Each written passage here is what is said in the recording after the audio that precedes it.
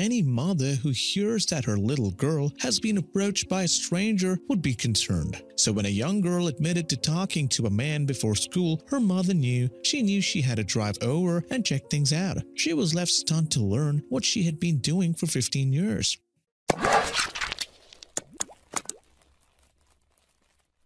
Before we begin, make sure to smash that like button, subscribe to our channel, and click the notification bell for more amazing videos. Gina Arnold was perplexed when a young daughter, Aubrey, became upset after forgetting to tell her mom to drop her off along the street down from her school. As the mother questioned her daughter about why she was so displeased, Aubrey committed she wanted to talk to the cute little old man named Wally Richardson before going to class. Aubrey proceeded to reveal to her mother that Wally always waits outside the school for the children and his mere presence makes her day. Although this would likely cause any mother a bit of alarm initially, Gina knew there was no reason to worry when she met the elderly man the kids had dubbed Mr. Knuckles. Wally Richardson, a 94-year-old veteran who joined the U.S. Navy during World War II and was a fighter pilot in the Korean War, hasn't quit serving his country yet. Instead of a war zone, however, he's now taken the fight to better our nation to the sidewalk outside of his local middle school, where he has earned the nickname Mr. Knuckles for what he does to the kids there. No, the California resident isn't abusing them as the name might initially make one think. He's not offering them knuckle sandwiches. Instead, Mr. Knuckles is giving the kids words of wisdom complete with a complimentary fist bump before they start their day. He talks about kindness and giving us advice and fist bumps. It's the best part of the day, Audrey told her mother, revealing how she gets her first lesson of the day before school even starts. Aubrey's not only the kid at Marina Village Middle School in El Dorado Hills, California, who can't get enough of their beloved Mr. Knuckles either. Selflessly, Wally, who is well into his retirement years, rises and waits to greet the students with a smile and words of wisdom every school day. According to the Inside Edition, the parents have grown up to appreciate him too. When I drove, I saw him and my heart burst, Gina recalled.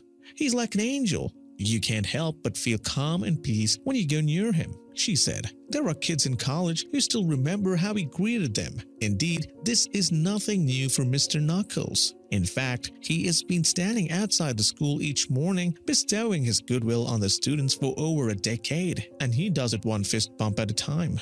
It all started over 15 years ago during a daily walk. Wally decided it was the perfect opportunity to teach kids some life lessons about love and kindness before they became too cool to listen. If they can be kind and loving to people in life, they won't have any trouble getting by, he said. School officials are grateful for what Wally does too, and he even has his own wall now. It takes one significant adult in a kid's life and you can impact them forever. And Wally is that person with kids, Cheryl Olson, the school superintendent, said. And she's right. When Wally interacts with the kids, it's easy to forget an 80-year-old age difference even exists.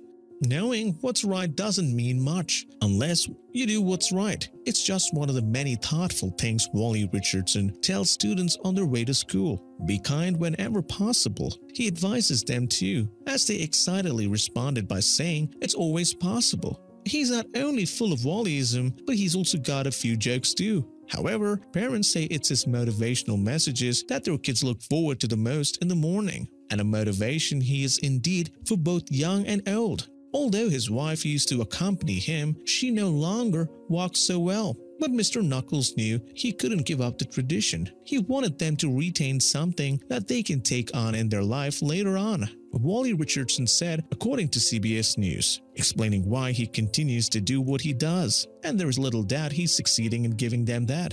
A true serviceman at heart. He'll help in any way he can until his dying day. And what better way to do that than to take time to cultivate a meaningful friendship with the children who will become the future of the nation he once served.